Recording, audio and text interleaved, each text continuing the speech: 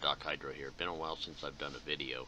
I wanted to cover something that one of my students hit me with in late July of this year, and they were running into a situation to where they had a hose lay going up the side of a hill. It was about 3,300 feet long. They wanted to supply a 1-inch nozzle, and it was about a 600-foot elevation gain.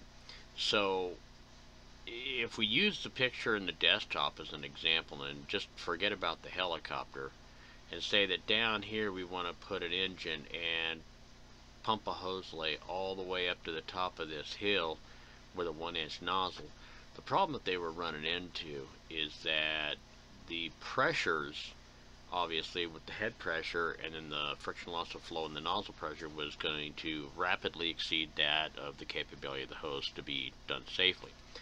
So the call that I got was, hey, you know, how can we do this? Can we run a parallel line? And a parallel line would have worked if you needed to get greater flow and still keep the friction loss low. But the one thing that I always cover in my class is that you cannot eliminate the head pressure.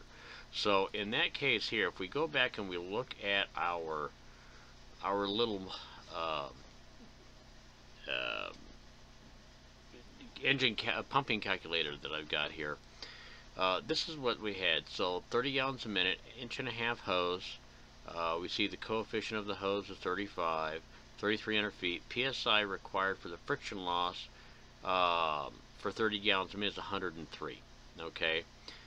Over here, this was the elevation. Pump elevation was at 4564. The target was 5164. So that's a 600-foot elevation gain with 260 psi of head pressure.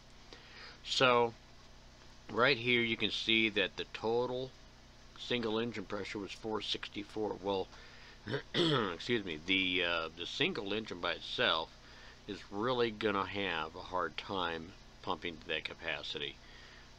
So as you see, I'm calling for 2 engines over here, just a little over 2 engines. There is a way to do this, and it's something that I didn't talk about, but structure, once again, back to structure, everything comes back to structure, is that you can use what we call high-rise hose.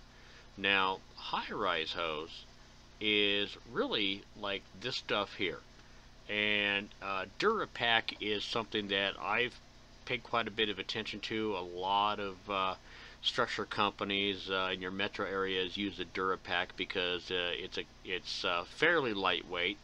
However, it really folds down nice and compactly for either hose pack. So it was originally designed, see here, for hose pack use.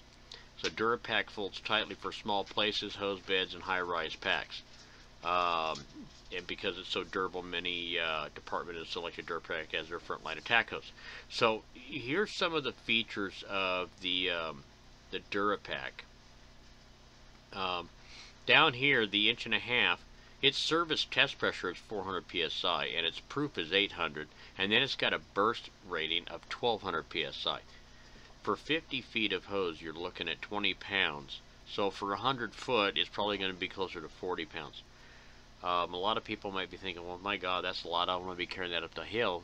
The idea is that you're not carrying it up the hill. You use this at the base of the hill where your highest pump discharge pressures are likely to be encountered, and you connect that to your engine. String out about 300 feet, and I'll show you how this works. So if we go back to our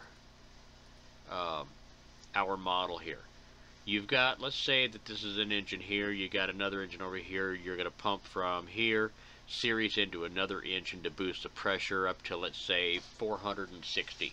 So roughly 230 out of each engine boosted. You got 460 coming out of the end of the hose.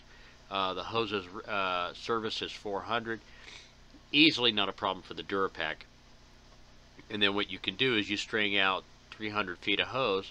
So by the time it gets there, what it works out to be is that if you're flowing 20 gallons a minute, you figure that for 300 feet of elevation gain, that's about 134 psi of head pressure. Subtract the 134 from the 406, you've got 272. Well within the service test range of the Durapack hose. If you go up to the 30 gallons a minute, it takes you to 464 psi total pump discharge required. And subtracting again 300 foot of elevation from that, you come up with 330. Again, well within the realm of the Durapack hose.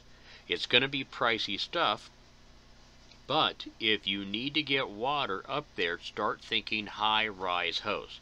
They also have in here the 8D, which is a little bit lighter. It can go down to 1-inch size hose with 1.5-inch couplings and whatnot, but that's for 50 feet, so you're looking at 26 pounds per 100 feet roughly. You can get it in any color. The difference here is that it's usually designed more for your industrial. It's not necessarily designed to be neatly and tightly folded into hose beds and packs. So that's why I'm going to suggest that if you really want some capability, start looking at your Durapack from All American Hose. But that's it. That's all I got. Any questions? Give me a holler. Bye-bye.